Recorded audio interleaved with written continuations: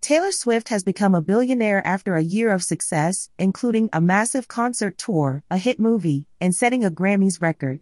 Forbes released its 2024 World's Billionaires list, with Swift's estimated fortune of $1.1 billion. The publication credits her music career and real estate portfolio for her income boost.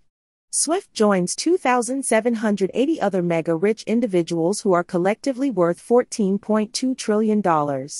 Another newcomer is former NBA player Earvin Magic Johnson, who has amassed about $1.2 billion investing in sports teams, Starbucks franchises, real estate, and other valuable assets. Swift's Eras Tour, which began on March 17, 2023, in Arizona and will continue through December, became the first tour to ever gross at least $1 billion. Her team then filmed several concerts during the tour for an October 2023 movie theater release, which grossed an additional $261.6 million worldwide. Disney paid $75 million for the streaming rights to the movie to slap it on their Disney Plus service.